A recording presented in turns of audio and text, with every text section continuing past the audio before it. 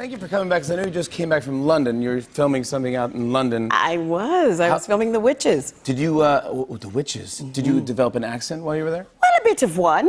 It's not great. That's pretty good, Ron. That's better than what I do. Oh, no, yours is fabulous. You want to know where I'm from, like a different part. Like I have no idea where I'm from. Oh, I like that, yeah. How was the weather? It was really beautiful the first couple of weeks, and then it rained every day for like 3 weeks straight. Every day? Every day. Wow. And I thought these people should be grumpy, but they were the kindest, most polite. Aren't they just the best? Everything sounds better with a British accent. Yeah, we packed on a couple of pounds because every time we went to a restaurant, they would just describe something and that I would not normally eat. And I'm like, give me three. It's like, this is Cheez-Its with boxed wine. And you go, what?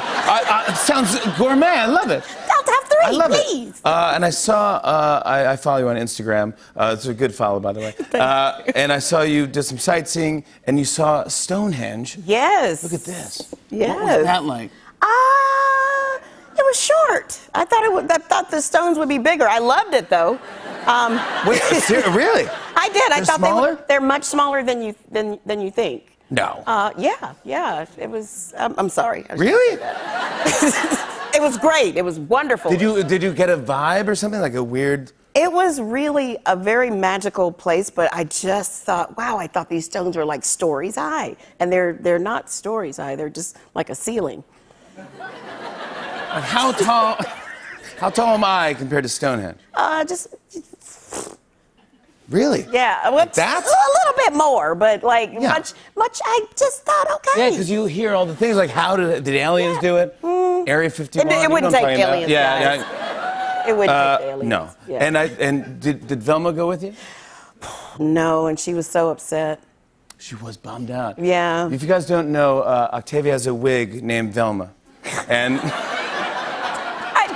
She looks like Velma from Scooby-Doo. That's how she got the name Velma? That's how she got the name. See, look at her. She gets so mad at me when she doesn't go places. And she did this. Velma did this to you? Yeah, this is unbelievable. It is unbelievable. She's so wicked, because normally she's just all together and, you know, has a vibe. But it rained, and then this is what I look like, and I had to... Velma. Or so Velma did not go on the trip? No. Oh, I'm sorry. Because you see how she did? You know, she would have turned on me. Did she, is she go, this is exciting news. You're getting your own star on the Hollywood Walk of Fame. Yeah.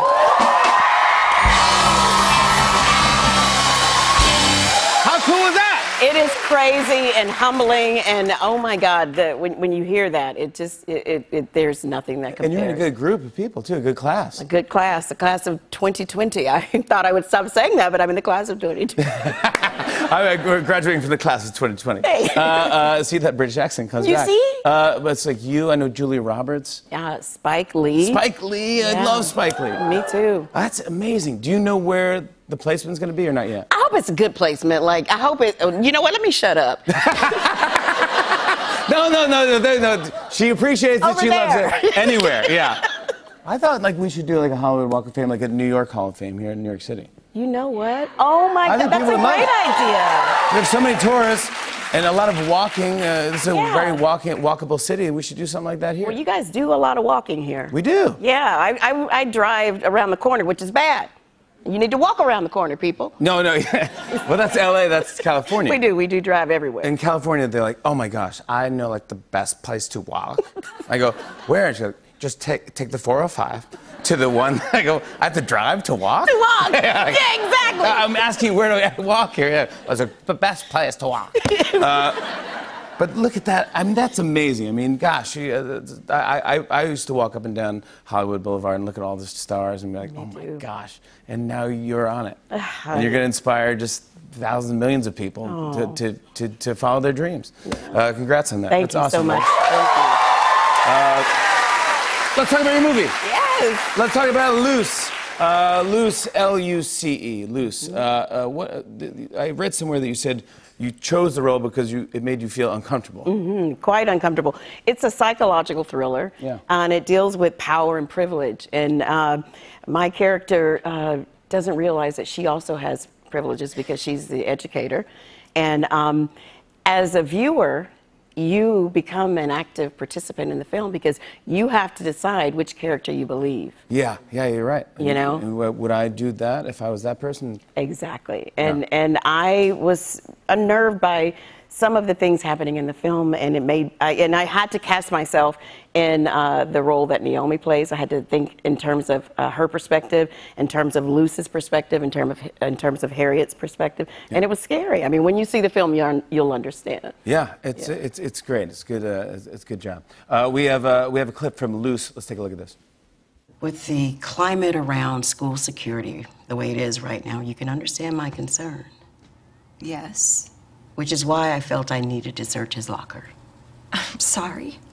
Amy. He wrote a paper. A paper in which he describes his belief that the solution to a political problem is to gun down those with whom you disagree. Right, but he was assuming a character. The assignment called for this, and you...